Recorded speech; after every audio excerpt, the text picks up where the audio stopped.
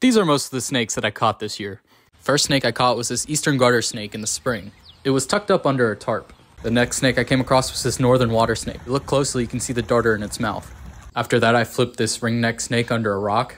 It was very small, but still cool. Next was this queen snake that was under a rock in the middle of the stream.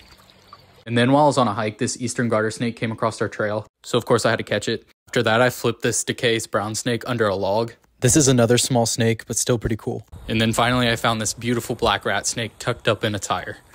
And that's all for this year.